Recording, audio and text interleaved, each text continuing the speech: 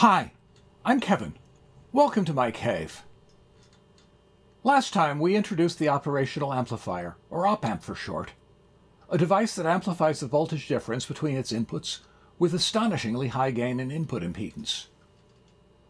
We showed how feeding its output directly back to its inverting input yields a nearly perfect voltage follower by the magic of negative feedback. By artificially inserting a resistor in its output, we showed that the op-amp's output impedance doesn't matter all that much.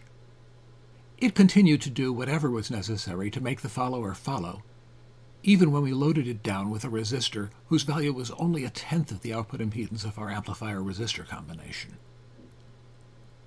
I finished by asking you to consider what has to be going on at the output of the op-amp in that situation. It's not too hard to answer that question. We can ignore the feedback wire, since the first golden rule says that the op-amp inputs draw no current.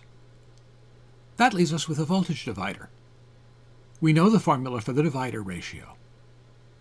If we pick off the circuit output directly from the op-amp output, we've just built an amplifier with a gain of 11.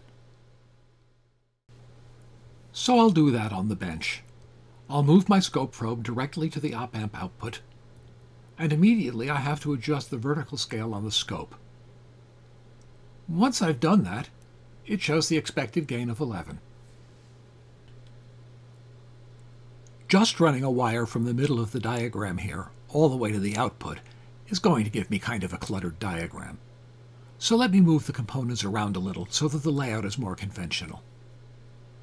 We can make this into a generic non-inverting amplifier by replacing the resistor values with symbolic ones. And we can write down the equations for the gain, its input impedance, and its output impedance. The gain is determined by the divider in the feedback network. It can be almost any arbitrary figure as long as it's at least 1. The input impedance is very high, dominated by a few picofarads of capacitance. The output impedance is extremely low thanks to the action of negative feedback. This circuit, called a non-inverting amplifier, is ubiquitous in the analog world. You'll quickly learn to recognize it on sight. By the way, a lot of people prefer to write this circuit with the plus input of the op-amp on top, because that avoids one wire crossing. So be careful when you read a schematic to note which way the plus and minus inputs are drawn. I've gotten that backward more than once. In this case, I had an ulterior motive for drawing it the way I did. Let me avoid the wire crossing by moving the lower resistor of the divider along with the associated wiring. When we do that, we see something interesting. The left side of the diagram looks like the conventional way to draw the input of an amplifier, except that it has the ground at the top and the input at the bottom. What would happen if we drew it conventionally? That is, what if we made the signal and ground trade places? Let's walk through it. The first thing we want to notice is that the plus input of the op-amp is grounded. That means that the feedback loop will work hard to hold the minus input at ground potential. Anything connected to it will behave as if it's grounded. Engineers call a point like this a virtual ground. Don't ever be tempted to tie it to a real ground. If you did, the op-amp wouldn't have to do any work to hold it at ground, so it wouldn't generate any output voltage. The first golden rule of op-amps tells us that the minus input is passing no current. Kirchhoff's current law then tells us that the currents through the two resistors have to balance. Ohm's law will then give us the formula for the output voltage. The gain is negative, so just as we called the previous circuit a non-inverting amplifier, we call this one an inverting amplifier. This one is even more common than the non-inverting amplifier. Because of the virtual ground, we can see at a glance that the input impedance is simply the resistance R1. The output impedance is still very low because it's still the output of an op-amp in a negative feedback loop. Let's verify that gain and input impedance on the bench. We'll continue with the same values of 1K for the input resistor and 10K for the feedback resistor. I expect to see a gain of -10. And that's what I get. Now let me tie another 1K resistor in series with the function generator.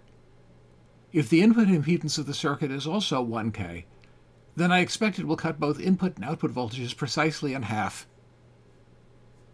And again, that's what I see. The best we can say about the input impedance is that it's moderate.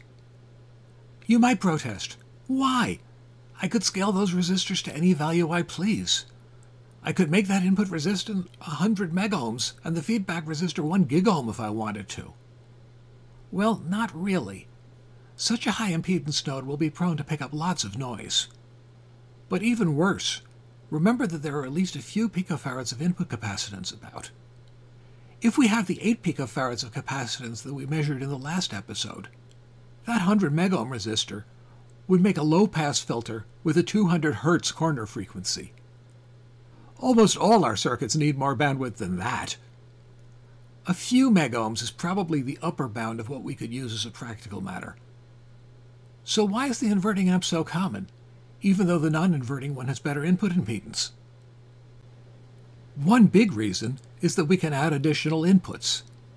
The circuit will compute a scaled sum of their voltages.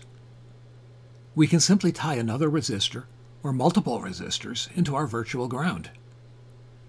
Here I'm showing a potentiometer between the power rails as the second signal source. The gain for that signal source will be the 10K feedback resistor divided by the 24K input resistor, or 5/12. That should give us an offset voltage at the output between -5 and +5 volts, added to the 10-volt peak-to-peak signal that we have already. It's worth noting that these two inputs cannot interfere with one another.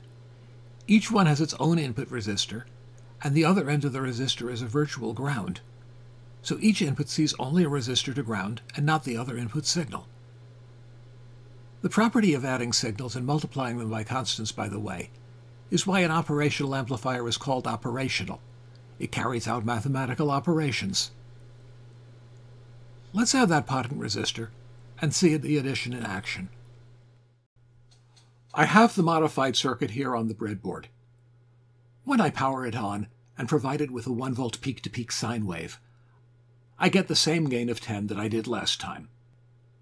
When I adjust the pot, I can move the output offset up 5 volts or down 5 volts. The signals are indeed being added, and the plus or minus 12-volt input is being scaled to plus or minus 5 volts. We can add op-amp summing circuit to our portfolio. Before I leave this circuit, I want to point out some of its limitations. If I change the input voltage to 1.5 volts peak-to-peak and try the test again, things look good at first. I get a 15-volt peak-to-peak signal out. But if I adjust the output voltage too far in either direction, the output signal clips. That's not a surprise. The sum would go beyond the power rail. But one thing that we also need to watch out for is that the minus input of the op-amp is no longer a virtual ground, because the output can no longer balance the currents. If I add the minus input as a dark blue trace here, you can see how when the output clips, the input departs from ground potential. This can show up as a problem elsewhere in your circuit, because now the inputs are no longer independent. The input resistors will couple this non-zero voltage back into whatever is driving them, and whatever else in the circuit is seeing that. So one of the caveats is the golden rules is, golden rule number 2 no longer works if the op-amp is driven to saturation. So don't do that. Before we go, I thought it would be fun to make a circuit using a summing amplifier with lots of inputs, so I came up with this one. If we look at the input D0 here, we see that its input resistor is 480 kiloohms. The common feedback resistor is 400 ohms, so the output will be the input divided by 1200. A 12-volt input will yield a negative 10 millivolt output. Each successive resistor down the line is half of the one before it, so D1 will give a negative 20 millivolt output, D2 a negative 40 millivolt output, D3 a negative 80 millivolt output, and so on down the line, down to D7, which will give an output of 1.28 volts. Can you see what we did here? This is the core of a digital analog converter. If we give it a binary number at the inputs D7 to D0, it will generate an analog voltage proportional to that number. I've included in the schematic the possibility of using a row of dip switches to provide that binary number. This subcircuit shows another feature of the summing amplifier. Let's take a look at what happens with an open circuit input to a summing amplifier. Remember that the minus input of the op-amp is a virtual ground. As long as we don't abuse the op-amp, it will be a ground potential. If we ground one of the inputs to the summing amplifier, then both sides of the corresponding resistor will be a ground potential. No current will flow. It's as if the resistor weren't there. On the other hand, if we leave the input an open circuit, then no current can flow in the corresponding resistor, and it still behaves as if it weren't there. Disconnecting an input of a summing amplifier is the same as grounding it. That means that a switch array like this doesn't need anything like pull-up or pull-down resistors. We can get away with these naked dip switches. Ignoring open inputs is also a useful property for a circuit like a mixer. For the most part, it won't have to worry about disconnected inputs. Just unplug them and everything will still work. Let's see the circuit in action. I have the switches connected with a DuPont cable for now. If I turn them on starting from the right, I see output voltages of 10 millivolts, 30 millivolts, 70 millivolts, and so on. It looks good so far. Let me see if I can get precisely a volt. 1 volt is 100 steps of 10 millivolts each, so I need to set the switches to 100, which is 011000100 in binary. I'll try to get that in.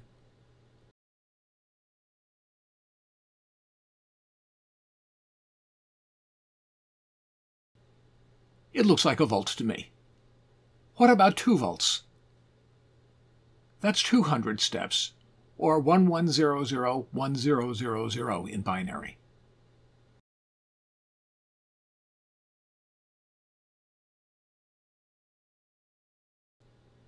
It seems to be working again. Let's try some oddball figure, like 0.83 volts.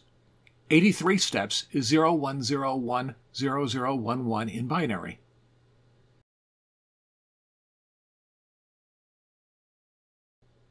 .83 volts. Just what we asked for.